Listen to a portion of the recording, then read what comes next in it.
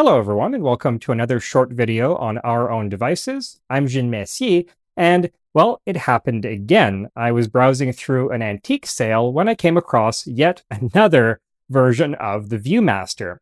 So now that I have 5 models in my collection, I am forced to admit that through no prior intention of my own, I am now officially a Viewmaster collector. So let's actually have a quick look at what it is I've found. So this is a Viewmaster Model B, and as the name implies, this was the second model to be introduced onto the market.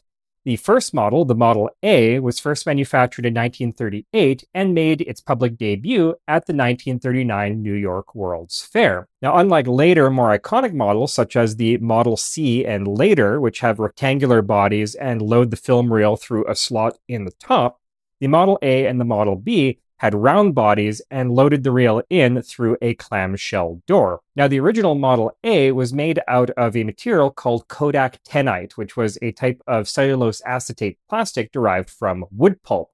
And although this was very cheap to manufacture and easy to injection mold, it suffered from a number of shortcomings. Mainly, it tended to distort and warp over time.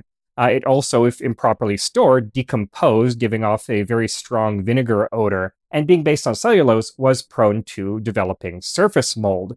So you'll see throughout the production run of the Model A that the stiffening ribs on the surface increase in number and thickness in order to counteract this tendency to warp. Sawyer's even experimented with a composite material of sorts, producing the so-called speckled Model A, and those speckles are made with none other than asbestos. Though if you come across one, don't worry, they're not dangerous. The asbestos fibers are safely locked within the plastic. Now, in 1944, the Model A was replaced by the Model B, which is this one here, which is made out of the far more durable and stable synthetic thermoset plastic, Bakelite. So if we take a little bit of a closer look at the Model B, we'll see that although the shape is a little bit unfamiliar, it integrates all of the familiar features that would become standard in subsequent models of Viewmaster. We have our frosted windows at the front to diffuse the light coming in, we have our magnifying eyepieces at the rear, and we have our reel advance lever at the top. The only basic difference, like I said, is the loading mechanism. So you just pull back this little brass tab here, and the whole thing hinges over. You can see the back of the advance lever here with its wire spring. And to load in the reel, you simply pop it onto the spindle, close up the clamshell, and then operate it like a regular Viewmaster. And we have a little window at the back here that shows you which photo is being displayed. And the basic size and design of Viewmaster reels really didn't change all that much over its entire production run. So this is able to take Viewmaster reels from pretty much any era.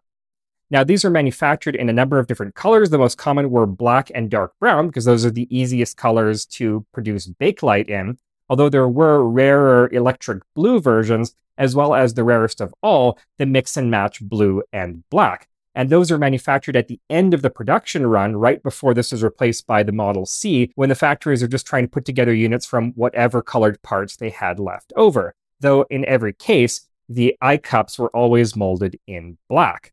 Now, there was also a British version, which was manufactured under license by Salford Electrical Instruments Limited, and these are distinguished by their larger, more dished eye cups. Also, the patent plate on the body is a little bit different between the British and American versions. Now, although these proved very popular with the public, the largest single buyer of Model A and Model B Viewmasters was the US military, which purchased 100,000 of them during the Second World War, for use in training servicemen to identify ships and aircraft at long distances. And manufacture of the Model B continued until 1947, when it was replaced by the Model C, which introduced the iconic features of the square body and the top loading reel slot. Anyway, that's all I have for you today. I thought it would be interesting to look at some of the prehistory of the Viewmaster. And I think it's interesting that despite some unfamiliar styling, mechanically speaking, these early Viewmasters are identical to nearly all models that followed. They really got the design right on the first try. Anyway, I hope you enjoy these shorter form videos. Again, please let me know in the comments. And until next time, I'm Viewmaster from Our Own Devices. Have a great day.